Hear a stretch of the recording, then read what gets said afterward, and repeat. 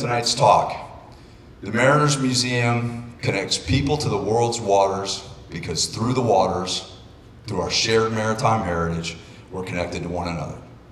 We connect people to the world's waters because through the waters, we're connected to one another. I'm going to say it over and over and over again. The good news is that little high level of abstraction there, that unobjectionable language actually is starting to mean something to folks. I'm starting to have the city manager of Newport News, others parrot those words back to me and starting to talk about Newport News and Hampton Roads as this place that's bound together by water. But it's true of our nation. We're a maritime nation, right? All the major metropolitan areas in our country have a maritime hook to them, right? Even in the interior, St. Louis and Chicago, things like this. This is a big mission though, and it's not a mission that the Mariners Museum can do on its own. If we're starting to tell a national story about how we're bound together as through the water, we need partners. We need a lot of partners. And one of the most exciting things for me since I've been at the Mariners Museum is to develop a relationship with Dave Alberg and his team and the folks at the Monitor National Marine Sanctuary. And all of you know that started around the Monitor, but that we've really grown that over the last year. We now have a NOAA exhibit telling the broader NOAA story, sitting here to meet all of our visitors to the museum. Last winter, we started to talk a little bit about the work that the Monitor National Marine Sanctuary folks are doing with respect to the Battle of the Atlantic. And tonight is the next great step for us to try to be a mouthpiece, to try to be an amplifier for the great work that the National Marine Sanctuary Program is doing to preserve our nation's maritime heritage. And in that, we've got Jeff Gray, the superintendent of the Thunder Bay National Marine Sanctuary, here to talk to us tonight. Jeff has been the superintendent at Thunder Bay since 2002. In that capacity, he also oversees the Great Lakes Maritime Heritage Center. He's also very active in conservation efforts really across Michigan and the upper Midwest there. And before he was at the Thunder Bay National Marine Sanctuary, Jeff was the state underwater archaeologist at the Wisconsin Historical Society, which I think means that you are the archaeologist of underwater things. It doesn't mean you are an underwater archaeologist, right? Is it? Yeah. All right, so with that, please join me in welcoming Jeff for what's going to be a really great talk tonight. Thank you, sir. Thank you. Yeah.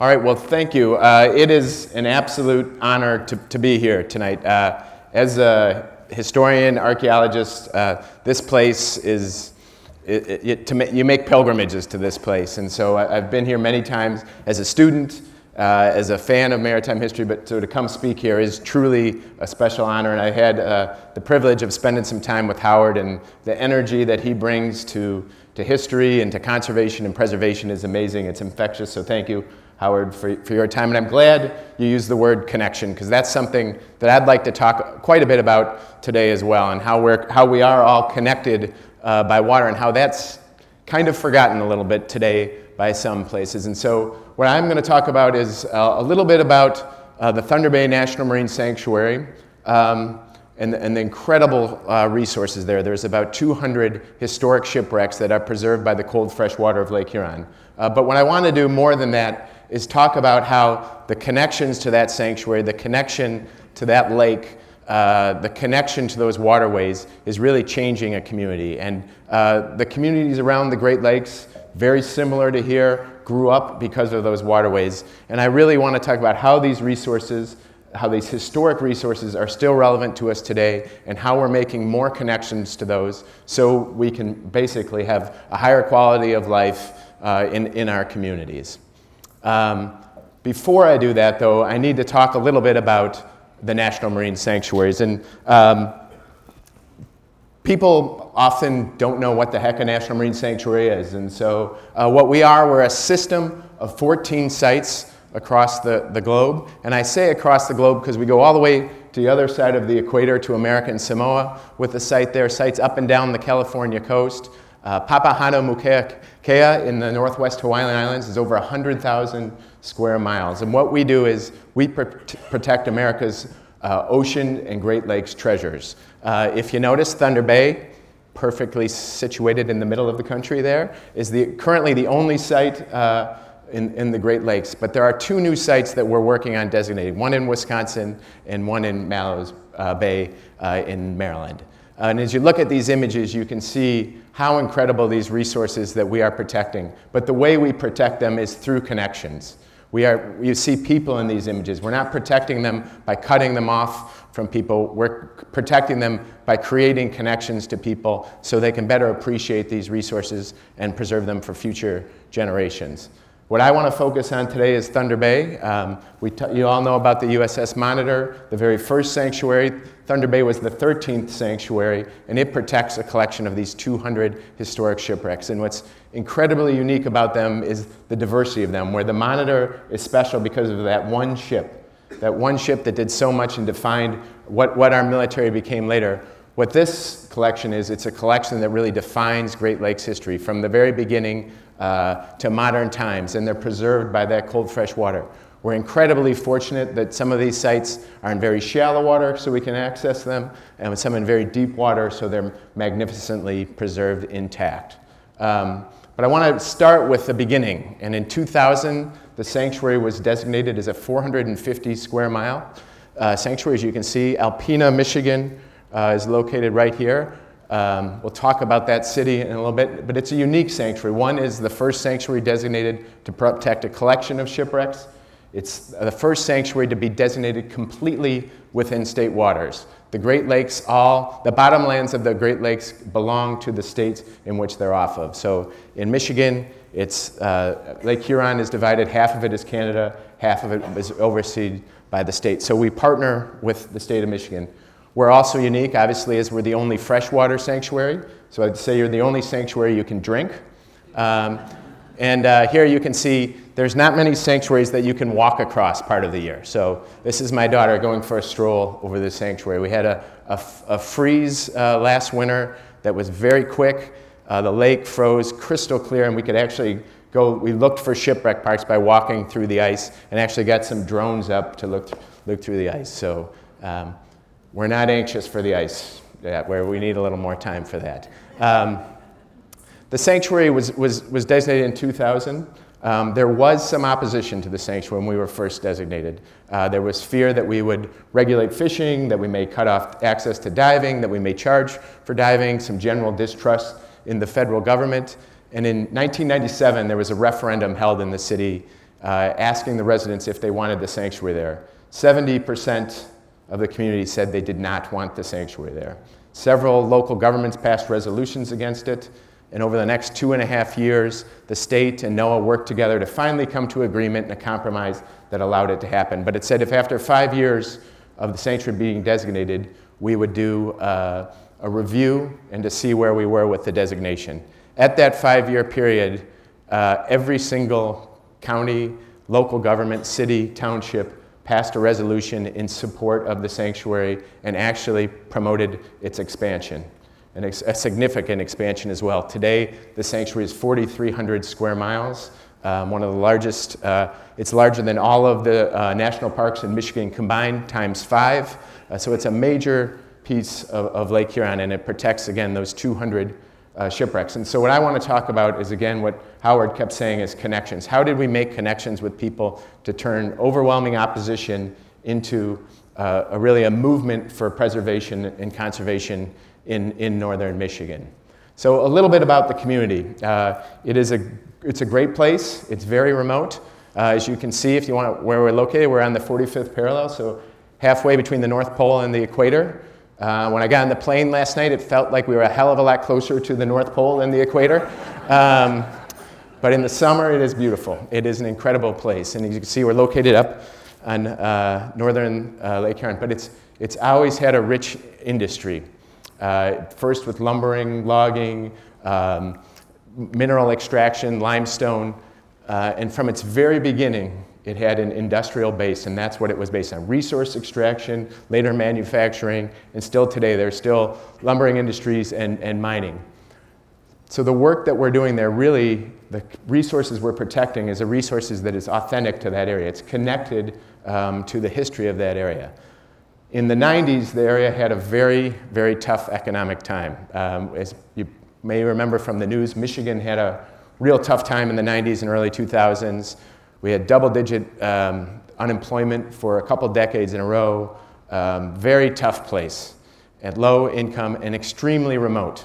We're about 4 hours north of Detroit, a town of about 10,000. But to get to another town larger than that, you have to travel about 3 hours. So it's an extremely remote area, but connected to this lake, and looked for ways to make it better. And before I go on, we need to make a stop, because just as some people from the interior of the country aren't that familiar with our coast, sometimes people on the exterior are not that familiar with the Great Lakes. So I want to put a couple things in perspective for you for the Great Lakes. So 70% of the planet is covered by water. We're the blue marble here as you see it. We know about that. And so if we were to take this room and you were all the water of the earth, this front row here would be all of the fresh water on the planet. Most of that water is locked up either in groundwater or in ice caps. So David, could you stand up, please? So almost all of the fresh water is locked up in the ice caps and water. Only 0.01% of the fresh water on Earth is surface fresh water in rivers and lakes. So if this whole room is all the water, Dave's finger, give me one finger, be careful with the finger you pick up, that represents all of the surface fresh water on Earth. So take a seat, Dave. So when we think of water, we think water, water everywhere, but not a drop to drink. And this demonstrates it. But 20% of Dave's pinky is in the Great Lakes. 21% of the Earth's fresh water is located in there. It's an incredible natural resource. And we think of the scarcity of fresh water and the importance of fresh water. Sometimes that makes people think, well, then the lakes can't be that big. But they are, for those that haven't been there, they're about 94,000 square miles of water, over 10,000 miles of shoreline in the Great Lakes system. Michigan alone is the second, only behind Alaska, with the most shoreline in the state. So it tells you how large these bodies of water are. They penetrate the continent about 1,000 miles, about 1,500 miles, almost 2,000 miles if you can count the St. Lawrence Seaway. So it's, besides the natural resource, it's an incredible transportation highway. And again, it's such a critical natural resource, not just for us, but for the world. They also get a little angry every once in a while, so we'll talk about that. So we like to promote our lovely areas. So it's, this is the people have Great Lakes pride. Come visit us. It's great. You can drink it. You won't get bit by sharks. So, but that makes you think it's safe. But the storms there are very notorious. But for the next couple minutes, we're going to rush through about 12,000 years of history in about 6 minutes, so we need to go fast. But for as long as people have lived on the lakes, and the lakes formed through glaciers, so they've been there about a little over 12,000 years, people have exploited the lakes for transportation, for natural resources, communications as well. And it's moved with time. But there's a few things that really change that. In 1679, the Griffin was built. Before that, all of the trade that had taken place on the Great Lakes were in birch bark canoes. So the first ship was the Griffin, 1679, built above the Niagara Falls, right? Because you can't sail through the St. Lawrence or sail over the falls. Built there and was built for the fur trade industry. And they was loaded up with supplies, headed to Lake Michigan to a fur trade post, dropped off the supplies, loaded up furs, and headed back, and was never seen again. So the first ship on the Great Lakes became the first shipwreck on its first voyage. So it is the holy grail of Great Lakes shipwrecks. Probably only the Edmund Fitzgerald is more famous than this one, but it has not been found, and people are very anxious to find it one day. Howard talked about it, how we're connected by water. And on my flight here last night, I sat next to a woman, and we were looking out, beautiful sunset last night, and ships everywhere as you're landing, and this lady just couldn't fathom why all these ships were here.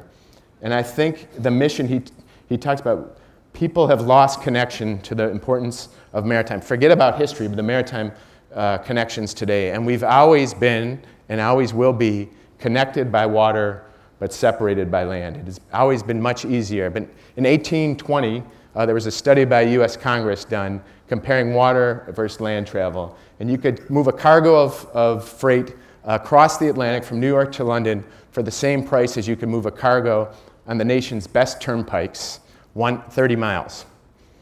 Water has always been the easiest way to transport things, and it will continue to do that. Roads were tough, difficult. There was an early study of these early roads and talked about the specs that they had to be, and one of the requirements is that stumps couldn't be more than a foot high. So that tells you how it was. So, but I mentioned the lakes being connected to the Atlantic through the St. Lawrence, but there were rapids there, so we couldn't sail up. And so before 1825, very little going on in the lakes besides the fur trade. Some ships built, but the opening of the Erie Canal in 1825 changed absolutely everything. This is DeWitt Clinton, the governor of New York, pouring a cask of water from Lake Erie into the Atlantic in New York, celebrating the opening of the Erie Canal. The DNR would arrest you on spot right now for doing this. But, and that is a joke, but this connections that were made through the Erie Canal, later the St. Lawrence, the other canals as well, would have other long-term ecological impacts on this. But this changed everything, and immediately the area started to explode. The population of the region from 1832 to 1840 quadrupled. It went from little frontier outposts to giant cities. Chicago did not appear in the census in 1825. It had over 100,000 people by 1870. Milwaukee, Detroit were 45,000 people. They were nothing before this, and it was just an explosion. And as people came in through the Erie Canal, resources moved back and forth, and it just exploded. And with that came more and more ships. Cities developed, towns developed. This is a small town in Wisconsin, and there were just so many of these towns feeding lumber, feeding grain, and building the entire region. And that continued and continued. Ships got bigger and bigger and continues to be a major force for us today. And I think the reason the woman that sat next to me on the plane last night did not have any connection to this or couldn't understand why those ships were there is because so few people are involved in the industry. There's still as much traffic going on, but this freighter represents thousands of those schooners that used to operate it. So before, everybody had a connection to the water, and we don't anymore. So from 1825 to now, there's all of this traffic moving across the lakes. And the term lake is often misleading when we think of the size and scale. These 94,000 square miles, seas have been measured up to 40 feet high, regular 30-foot seas. And as you look in some of these images of waves, I'll show you a difference between the ocean and Great Lakes is the frequency of the waves in the Great Lakes, because it's all wind generated. The waves are literally right on top of one another, and they pound the ships. This is one of the shipwrecks in the sanctuary that sank in 1913, the Isaac M. Scott, a 500-foot freighter that was lost, and that was one of those times where they had about 35-foot seas that capsized this vessel. So probably about 5,000 to 6,000 shipwrecks have wrecked in the Great Lakes, an amazing number. And what makes them special is that they are from a pretty tight time period when we think about that 1825 to modern day time. But the cold fresh water preserved these like no other place in the world. They're some of the best preserved shipwrecks anywhere. It's fresh water, so the salts are not corroding the iron. And no marine organisms, that fresh water. There's not the marine organisms that devour the wood and other organic materials. So many of these ships are literally what they look like the day they went on them. Many of our ships still have the paint on them as they're sitting upright with the masts still standing. So why, if there's all of these shipwrecks across the Great Lakes, why Thunder Bay? And the collection that we have there is special for a couple reasons. But the reason so many wrecked up in this corner, three things converge in this area. One, up top, you can see the shipping lanes where they come together, the upbound and downbound traffic coming together. There's also two weather patterns that collide right in this area up here that causes extremely unstable weather. You can have a clear skies one day, and then fog comes in like that. You can have flat seas, and all of a sudden the waves come. So there's quite a bit of collisions that happen in there because of the sea state and the fog. And the third thing that collides there is land meets water, where we have this giant peninsula that sticks out, and all of these islands have submerged limestone reefs that come out there that cause a shipwreck trap. This whole corridor there is known as Shipwreck Alley because of the incredible number of shipwrecks. When we think about underwater archaeology, we think of these ships going down and they're a moment frozen in time. When that ship sinks, everything goes down with it and it sits there preserved. Where in a terrestrial site, if we go to an archaeological site, people continue to walk over it, they pick over it. This sits undisturbed for hundreds of years. And with a preservation, they're unbelievable. And so besides the shipwrecks, we have Native American sites, inundated terrestrial sites that are preserved by this cold freshwater, but is really, this collection is a museum under the sea for us. And I use the word fortunate, but I don't like saying that with shipwreck. It seems awkward to say we're fortunate to have these shipwrecks. But the collection that we have really represents that 150-year history from very early vessels to modern vessels, and then we have they've sank in a variety of depths. So we have sites, as you can see here, very shallow to very deep, and so different people can access them. And these are incredible resources for archaeologists and historians, but they're also incredible economic engines for our tourism industry. Diving, kayaking, snorkeling, paddleboarding, glass-bottom boat, people coming to explore these shipwrecks. And what make them very interesting for archaeologists and the recreational folks also make them intriguing for people with other intentions.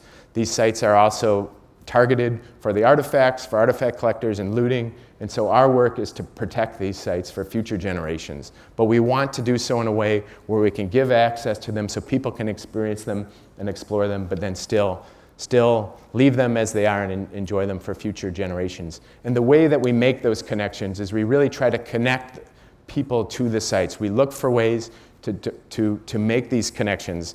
And when something is 100 feet underwater, it's very difficult to make the connection. We're at a national park. If you go to the Grand Canyon, it's very easy to see how that's special. When you look over Lake Huron, it is beautiful, but it is hard to make the connections to these wrecks. So we look for ways to connect non-divers to these sites, and we look to how do we get kids and other non-traditional users of these sites to connect with these sites. And we've come up with a variety of ways that we do that. And we've partnered with our community to look at this sanctuary as a way, how can it improve the quality of life in our community? We want to protect these sites, but not just for protection's sake, but how do we use it as an economic driver? How do we use it to increase our quality of life? And here's a quote from our Chamber of Commerce when we moved through that expansion process.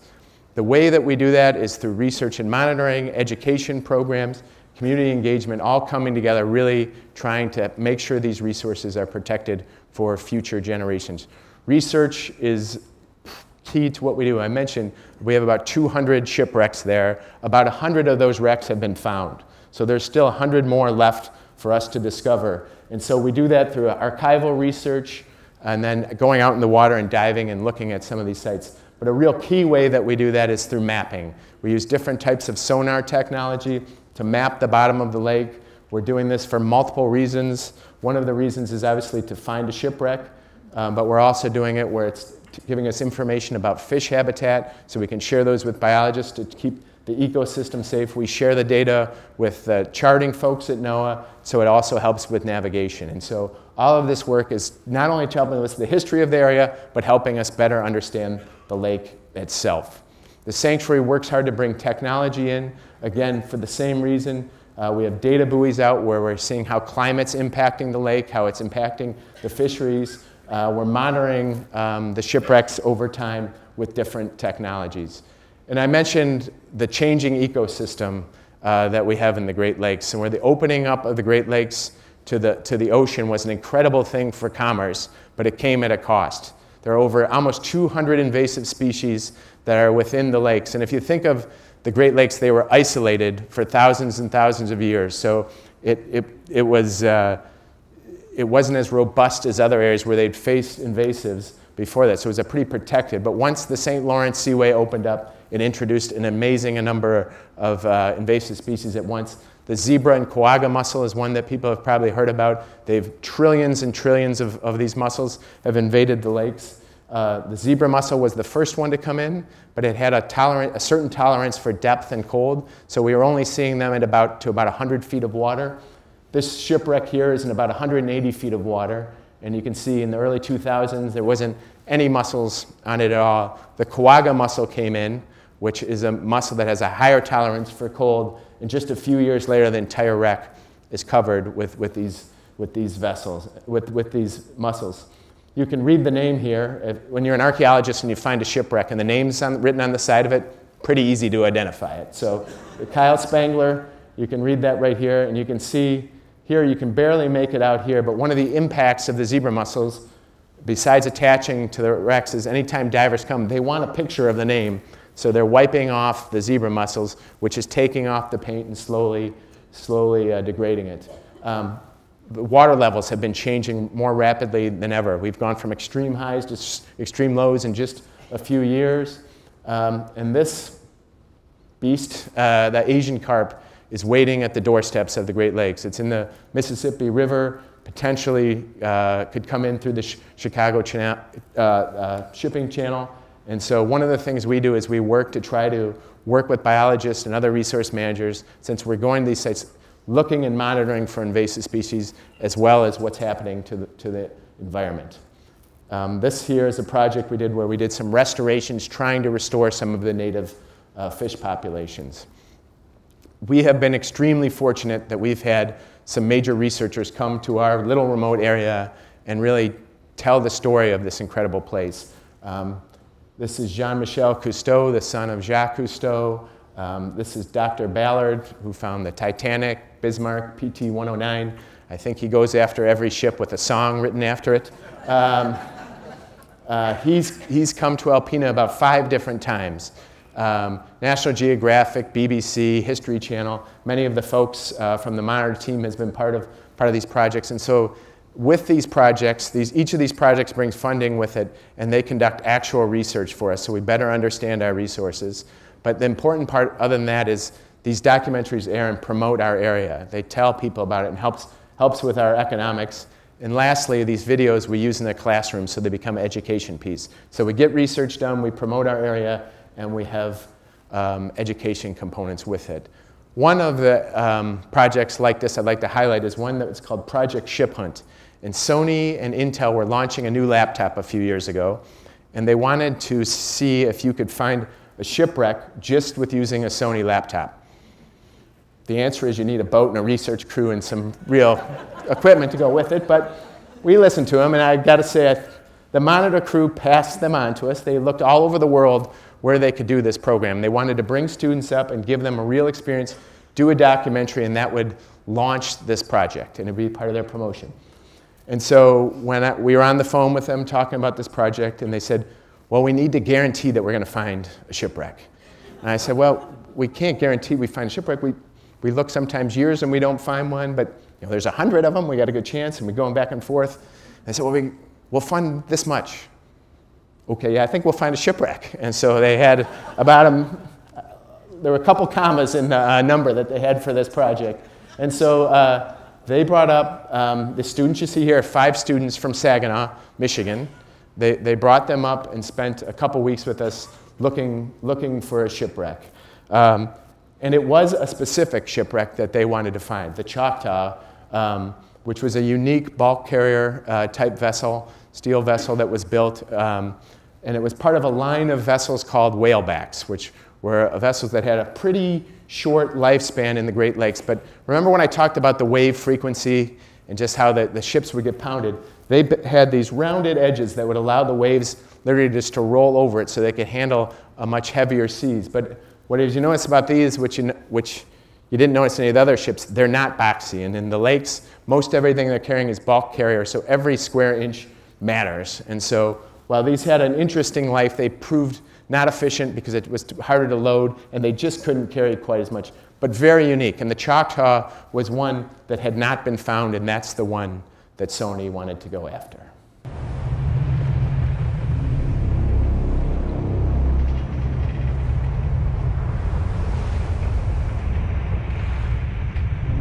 On a foggy night, the MF Merrick was bound on a southerly course towards Portage.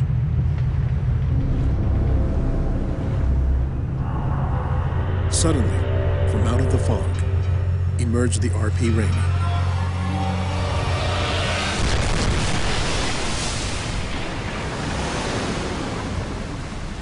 The Merrick went down quickly, and the sea swallowed the ship, seemingly forever.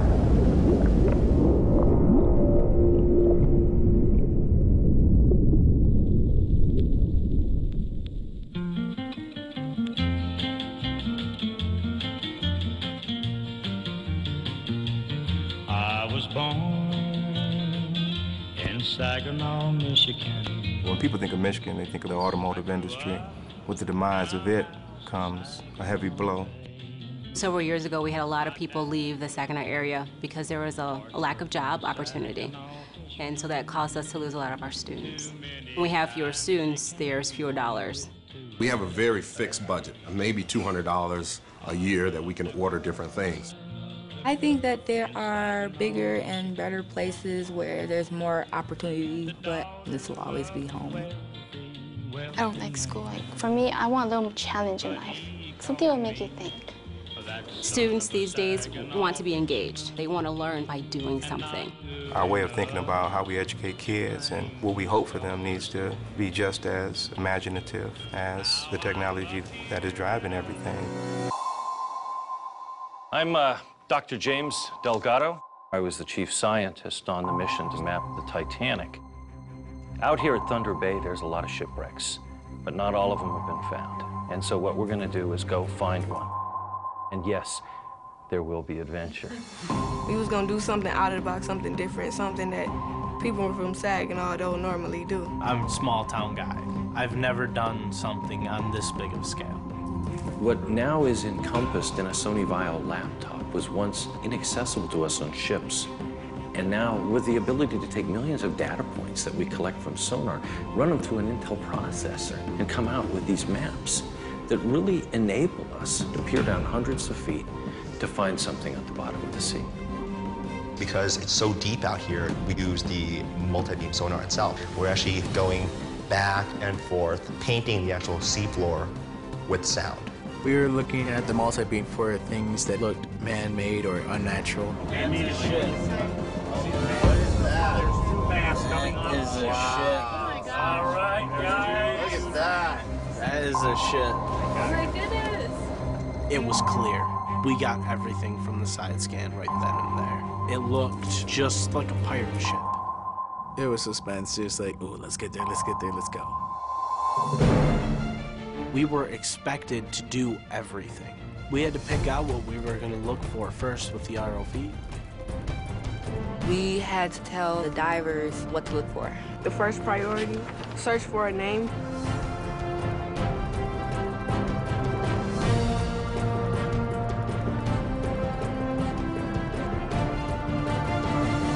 We can start descent.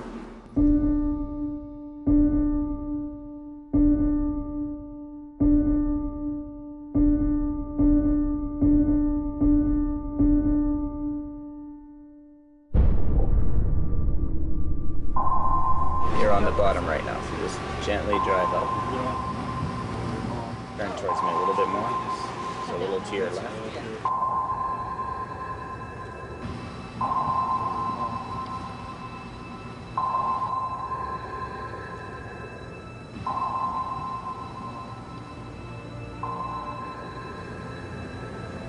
Oh, you got something right in front of you.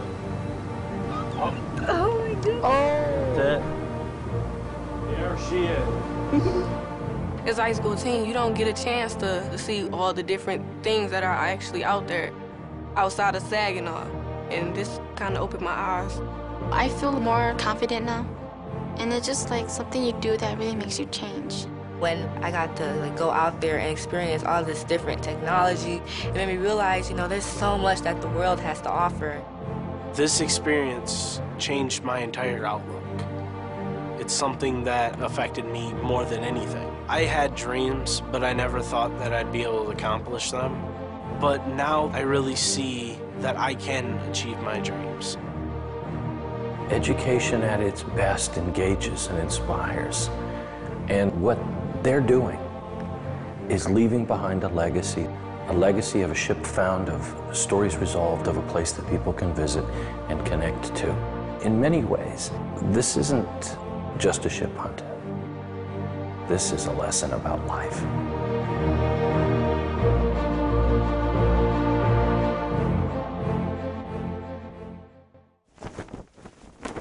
So in the video, we didn't mention the word Choctaw. Did you notice that?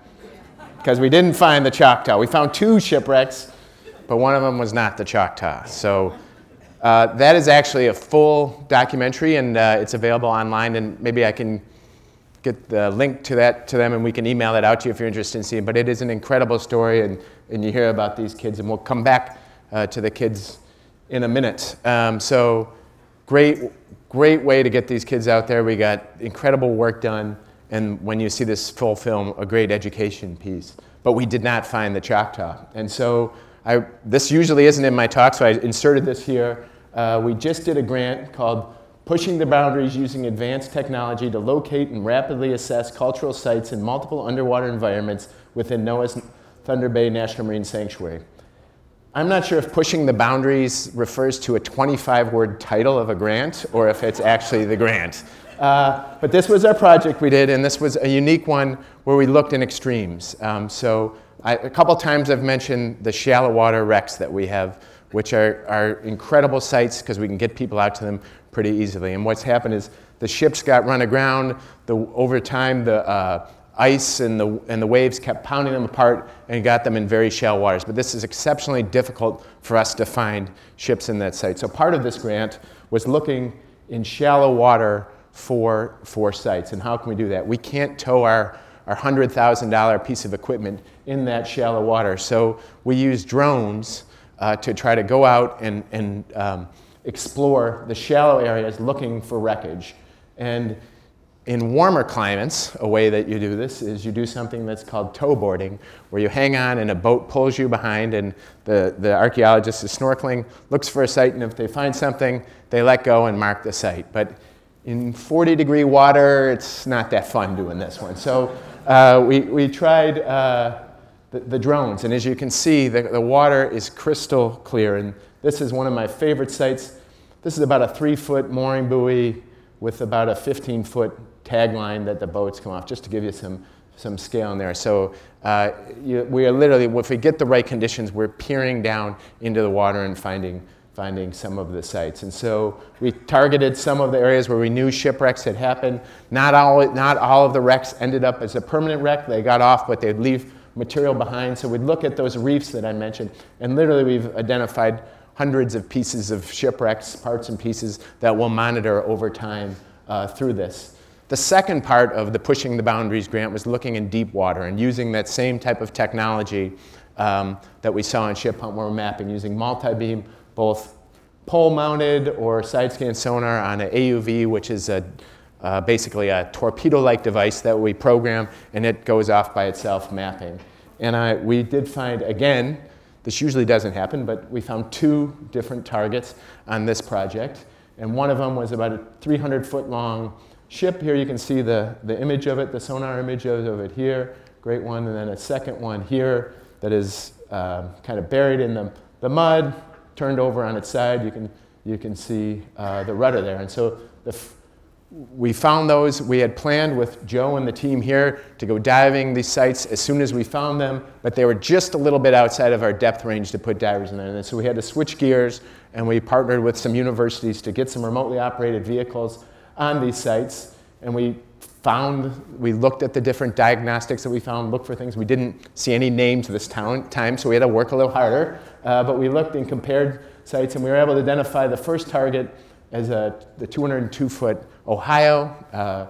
Very cool site, beautifully preserved. But then the second one that we looked at, in fact, was the Choctaw. So we did finally complete that mission and find the Choctaw here, and she's in beautiful shape. We found that at the end of last season, so we're making our plans for next year, how we can further document these sites. We'll list them on the National Register of Historic Places. We'll do some 3D modeling so we can make them accessible and eventually open them up to technical diving. But as soon as we found them, we knew there were 5 people we had to call. And so we tracked down the kids, and some of them we still had better connections with, and we did connect with them, and they were all very excited. And we said, we got something to tell you. They said, you found the Choctaw. And this young woman here, we've stayed in contact with. She's now graduated from Western Michigan with a degree in film. And she'll be coming up to Alpena this January, where we have a film festival, and teaching a workshop for students on film. And we really have, through these projects, found how powerful film is to connecting people. Again, that word that Howard uses, how we can make these connections to these sites. And we are really working hard to do more with films to bring them in, to connect folks, but also have students make their own films. And that's what she'll be helping us with. And that will be part of a film festival that we have coming up here. And I'm going to give you a quick preview of this, and this is one that I'll talk over a little bit here, but each year we bring films from around the country here to Alpena, not just about the Great Lakes, but about the ocean. And I think Howard nailed it when he talked about it. It's not just our local connection to these places, it's how all of these bodies of water are connected. And the issues that we face in the Great Lakes ultimately are going to affect the ocean, not just on the Atlantic, but around the world. And I'll just let you look at some of these images from the film festival.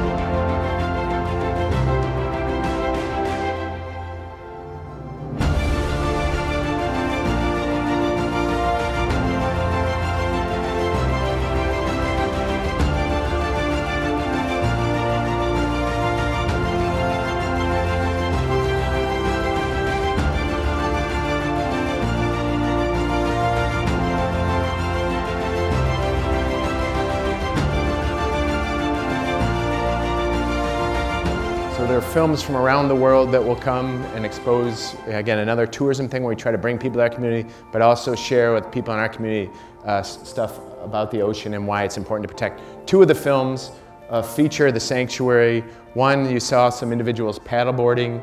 This summer we had 3 individuals paddle all the way across Lake Huron, 90 miles in a day, to raise money for the sanctuary. They came in after they were done and literally were shaking and could hardly stand as we had a celebration for them. The other one, a group of women dove all 5 Great Lakes in a 24-hour period. And they didn't just dive all 5 Great Lakes, they dove a shipwreck in each of the Great Lakes to raise awareness to women in diving and the importance of protecting the Great Lakes. I wish we could do a ship hunt for every single kid in Northeast Michigan, but Sony wouldn't fund that for us. So. But it really shows how we can make connections to people and use the resources to connect people. Earlier today we were talking about the history of the sanctuary, and when we first started we didn't have a visitor center and we didn't have glass bottom boats, there wasn't anything. We would bring in a tall ship, the Dennis Sullivan from Milwaukee would come over, and we'd do some programs for students out on Lake Huron. And we could get about 2 groups of 40 out a day.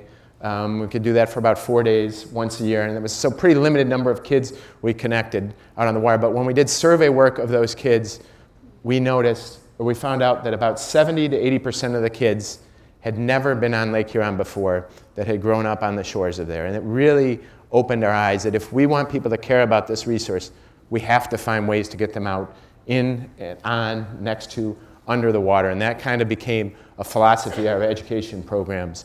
And so we work with local school districts to not just be a field trip where people come in and drop them off in our museum for 4 hours so the teacher gets a break. How can we do programs where it's stewardship type programs? So we have students where kids are monitoring the watershed. We have students where they're going on the glass bottom boat doing archaeological investigations. And one that we're really proud of is a class called Shipwreck Alley. And I'm going to show you a quick video on that now.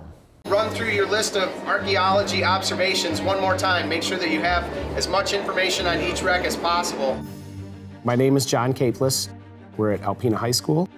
Shipwreck Alley is a class that was designed to cover all aspects of marine sanctuary operations. So what makes Shipwreck Alley exciting is that I can create some pretty powerful learning opportunities for the students. The class is really built around earth science. This is an earth science classroom. Shipwrecks run aground, so we can talk about some of the unique geology. And then we move on to meteorology. Storms, fog, wind, waves, they all cause shipwrecks. Imagine yourself out on the Great Lakes in November. Talk about resources, natural resources in the region. Then we do some archaeology, which really opens up opportunities to work with the sanctuary. And in the end, we tie it all back into lake ecology and how the lakes are changing and how we keep the ecosystem thriving. We're looking for propulsion type, right? So if we want to identify the ship, we have to figure out if there's any machinery that indicates it's a sailing vessel or a steamer. I couldn't wait to connect the sanctuary with my students because I knew they could create opportunities for my students that I couldn't do alone. Thunder Bay National Marine Sanctuary is like a museum under the sea. Everything that we do that's really cool in this class has marine sanctuary hands on it. They feed us a lot of the real world information that brings that learning alive, and they create the fieldwork opportunities, or they help me find fieldwork opportunities. Check out one more wreck. Think we have time for one more? Yeah. This particular class, Shipwreck Alley, doesn't exist anywhere else in the world. We started with a pilot program of 30, one class, 30 students. The next year we went to 3 classes, about 90 students, and then we went over 200 students the third year of the program. The idea that we're exposing 2/3 of every kid who graduates from Alpena High School to Thunder Bay National Marine Sanctuary and its mission and the positive effect it has on the community, I think that's a powerful thing. I love the fact that I get to partner with the sanctuary. Every person on that staff is positive and has a can-do attitude.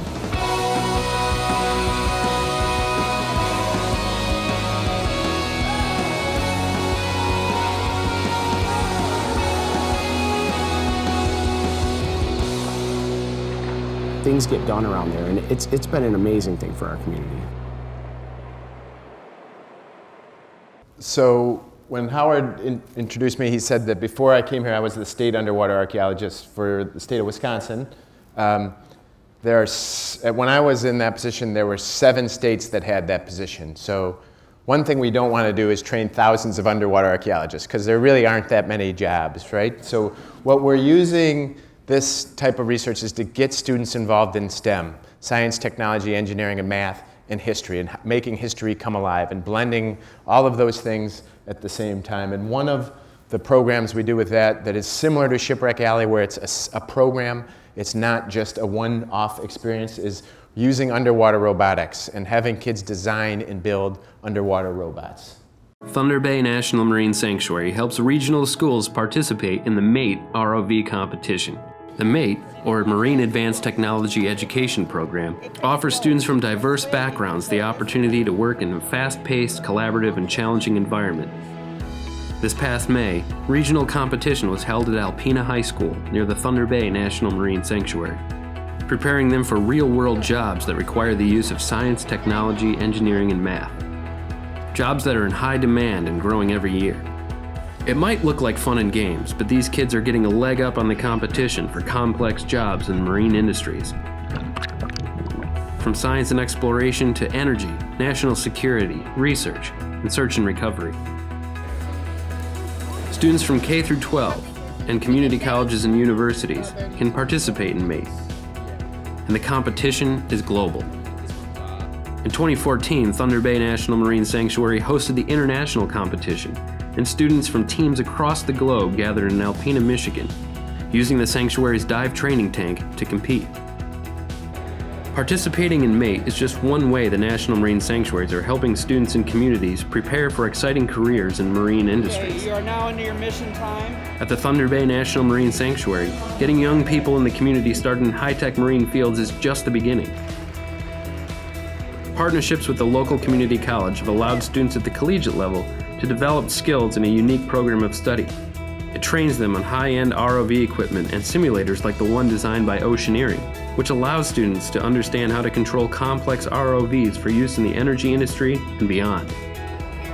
Connecting communities to real-world experiences that help launch and advance careers. Just one part of what we are doing at the National Marine Sanctuaries.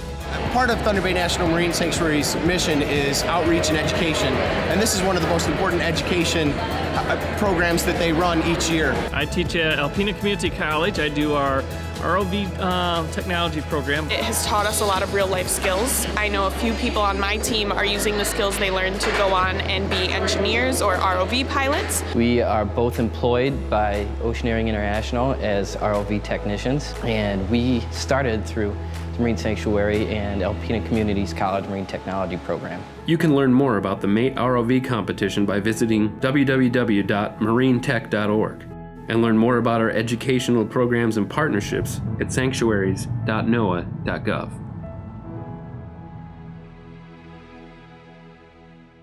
So we're excited about those programs, and one of the ways that we connect with students is we have a visitor center here in Alpena there that we get about 100,000 visitors a year that we attract to this tiny town, and that's had huge economic impact on the community. And where it is located, it's located on the Thunder Bay River in that paper plant that I talked about in the very beginning that closed in 2000, where the people lost their jobs. A developer purchased the paper mill out of bankruptcy, hired many of the workers back to do the restoration and help what was always an industrial property become a major revitalization of the downtown of the area, and we were the anchor tenant, the first one in this redevelopment. But the center is great, and we love it, but what we need to remember, it is a visitor center, and our exhibits are, we'll show you a little bit about those in a second with the final video, but we really use the center to remind people about what's out in Lake Huron and how they can get out and explore that. And we have an active program where we work with different recreational providers to get them out fishing, diving, kayaking, snorkeling, and getting out to our state parks and exploring this beautiful part of our country. The city has really adopted the sanctuary and has started to use it in its brand. The brand of the community now is Alpena, Sanctuary of the Great Lakes, and that means much more than just the Thunder Bay National Marine Sanctuary. That means the incredible lifestyle, what it likes to live in a northern climate. And we have marketing that goes along with this that really tries to promote this and talks about the brand of what the community is and what we really want to become. And in the beginning of this, and I say we, it was the Chamber of Commerce, the city, all of these groups kind of pieced together to come up with this brand and then a marketing campaign. We worked together, and we didn't have very much money, so we did a lot of the photo shoots ourselves and kind of came up with a creative material. And some of these shots were actually done by us. Here's one of the photo shoots that we did on the beach at a yoga scene, and see if you can guess which one's me.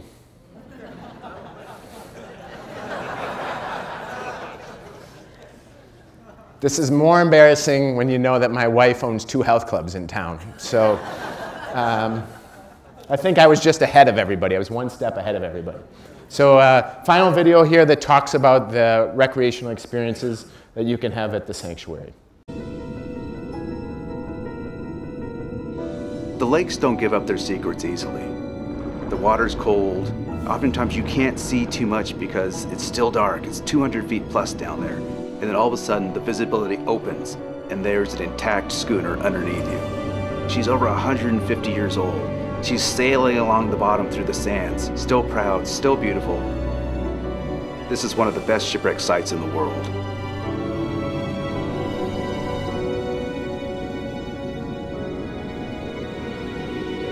Shipwreck Alley is an area of northern Lake Huron where lots and lots of vessels converged over the course of about a century, and it's because of a high density of vessels. All of the ships going from one lake to another really had to pass by Thunder Bay.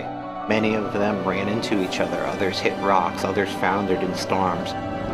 You know, one of the great things about the shipwrecks in Thunder Bay is you don't have to be a professional diver to visit them. There are shipwrecks at all different depths, whether you're a technical diver and dive to 300 feet, or whether you're just snorkeling. The sanctuary really encourages people to get out and explore Lake Huron itself. Kayaking, the water is so clear in some spots that you can just kayak over these wrecks and see them. One of the ways that you can get out and explore the sanctuary is through the glass bottom boat, the Lady Michigan. Welcome aboard the Lady Michigan. Hello, and welcome to the Underwater Museum. See you, right? You ready for a boat ride?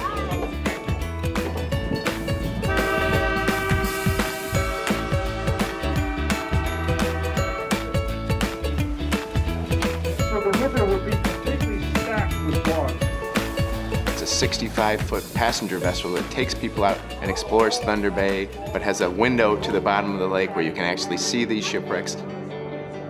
We've got a custom-built glass-bottom boat that can take anyone to these magical sites.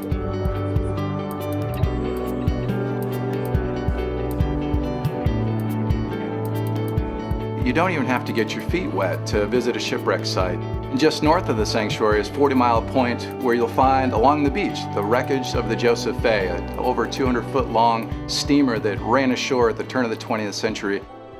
So of course you can go out into the lake and experience the shipwrecks. You can see the artifacts and the whole structure still there. Or, like in this room we're in now, you can see the artifacts here in dry land that we're able to share with you.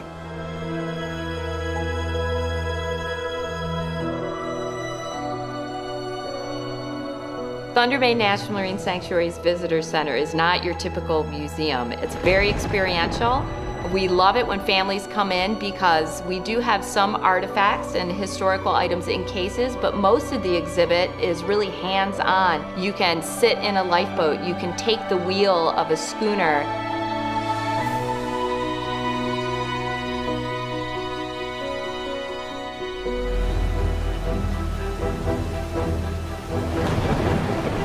When you're on the Western Hope, which is a replica of a real-life canal schooner, the lightning is flashing, the waves are splashing,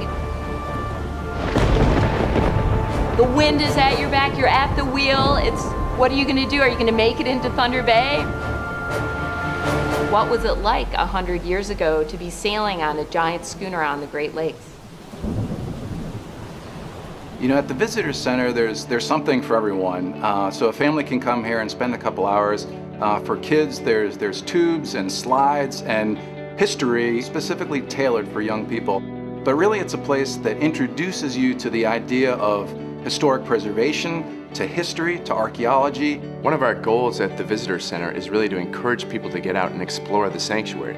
The sanctuary is a 450 square mile underwater park that protects the Great Lakes and its rich history. The Thunder Bay National Marine Sanctuary is a world-class collection of shipwrecks. This is a place to explore, to engage in history. This is Shipwreck Alley.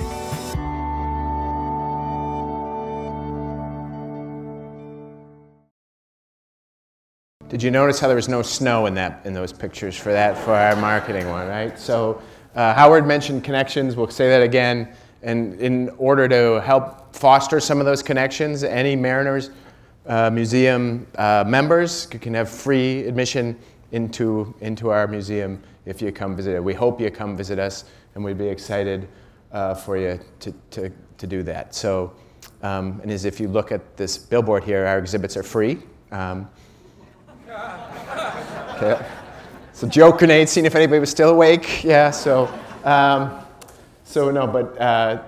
In closing, really what we're doing, and as you notice, there's a strong focus on youth and how we can get that. When this country decided they didn't want people to smoke anymore, who did they target? They targeted youth, and we are doing that as well, trying to get them to have connections to the lake and really seeing how history is still important today and why we're working to preserve it. And the vision of our program, we started out with the mission.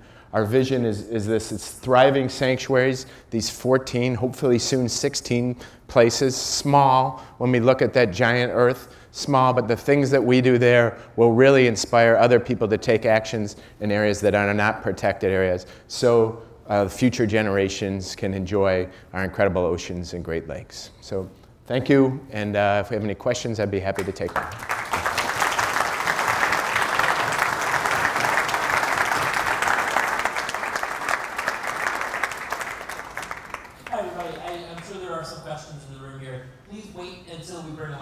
To you to ask your question, and hold the microphone close so that we can hear you really well. How do you deal with the treasure hunters in the sanctuary? Great question. So when you have a 4,300 square mile area, it's very hard to patrol. And we work with our Department of Natural Resources, Coast Guard, and County Marine Patrol that do patrols for us for our law enforcement side. That said, it's very difficult to connect catch someone that wants to loot it. And most of our cases that we get is other divers are reporting it. The dive charters that are visiting these sites, this is their economic livelihood.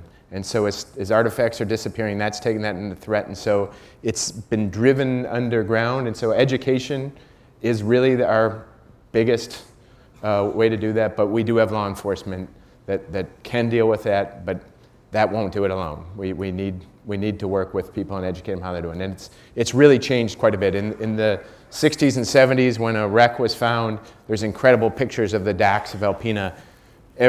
Just the whole dock loaded with artifacts, giant anchors pulled up, guys without shirts kneeling next to it, and taking a trophy. But the whole ethics have changed because I think people realize, and many of the artifacts that we have in our museum are not recovered by us. They're artifacts that somebody took before. They've been sitting in their basement that they now realize should be in a public place. So.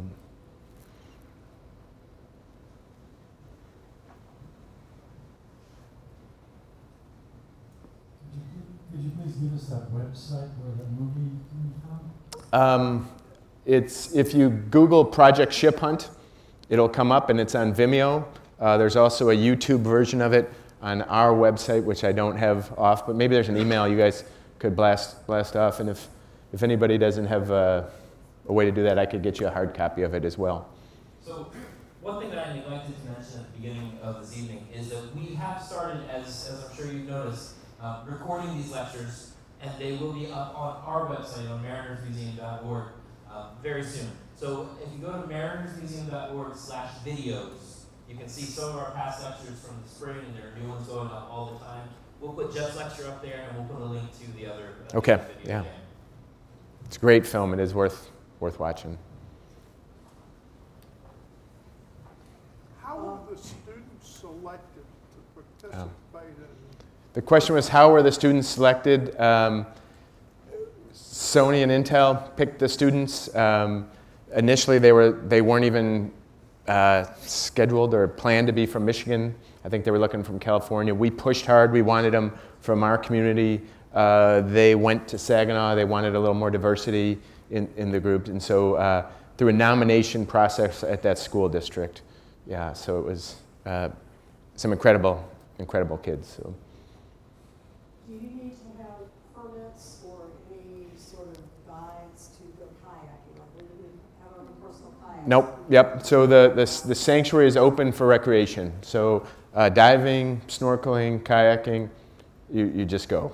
We have about 48 sites marked with mooring buoys, and we've really put a focus recently on the shallow water ones so kayakers and paddleboarders can find them. There are businesses that will take you out, or you can go on your own. Yeah.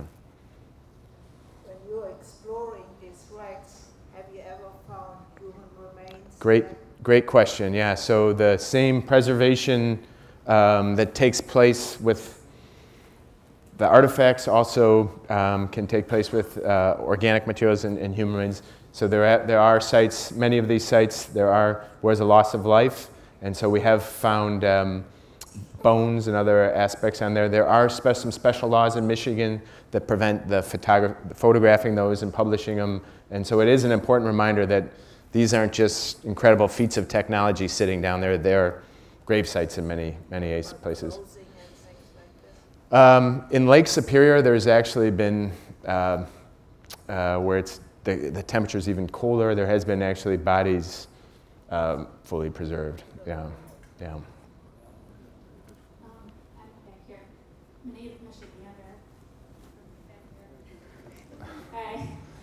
I'm just gonna, okay.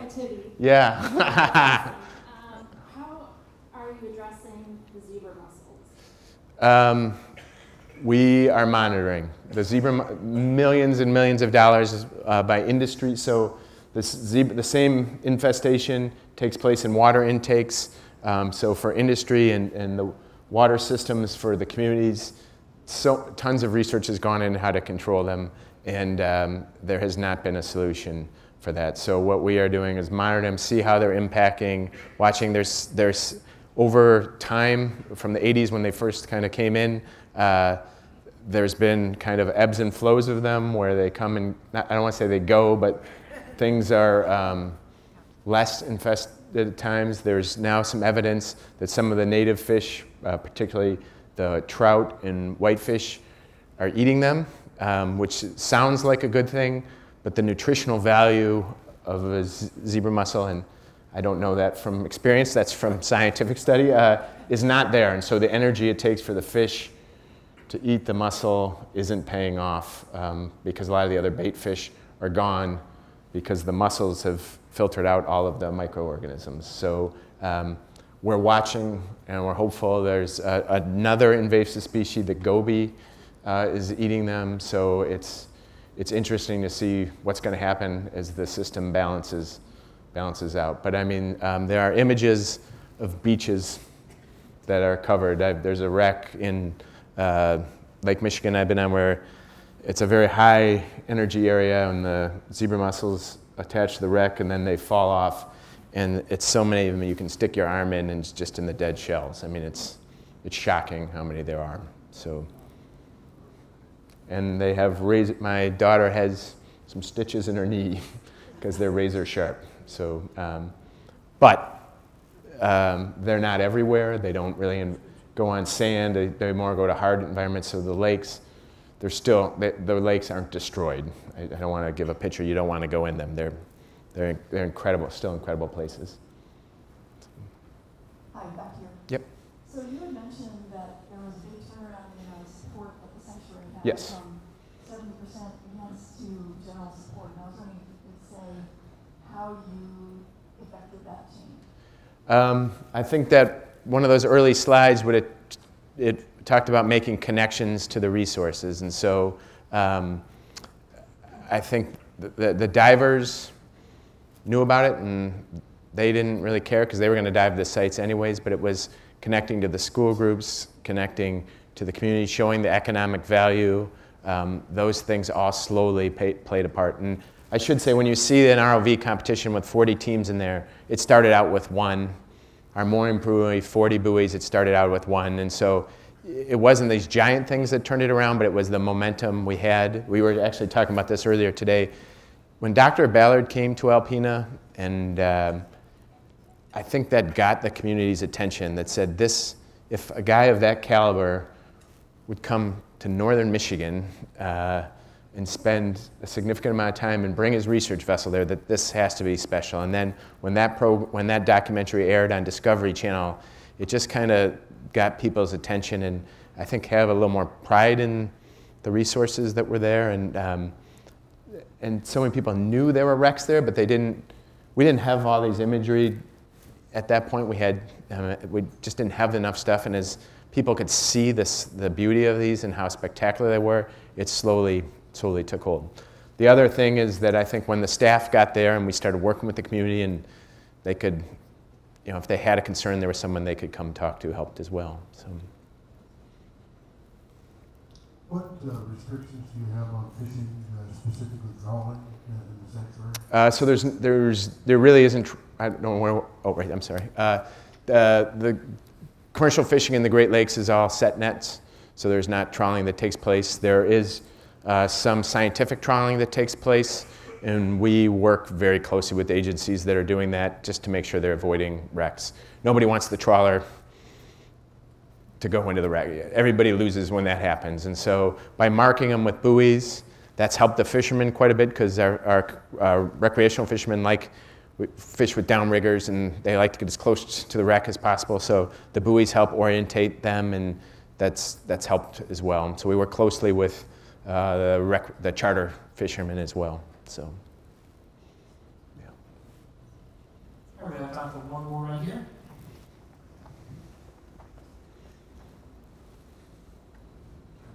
I believe you said there was a 3-mile limit that belonged to the state. In the ocean. So the Great Lakes does not have that. So there's no federal land there? There's no federal land. So the bottomlands are completely owned. Our current boundary goes from shoreline to the middle of the lake, and then we take one more step, you're in Canada. One more fin kick, I guess, and you're in Canada. But we're in the ocean. Many of our sanctuaries are are in federal and state waters, but that's what makes us a little bit unique. And so that we co-manage the sanctuary with the state of Michigan. All right, please come visit. It is a gorgeous place. You would love it. Look me up if you get there in June, July, or August, I recommend. September, October, too. So, all right, thank you.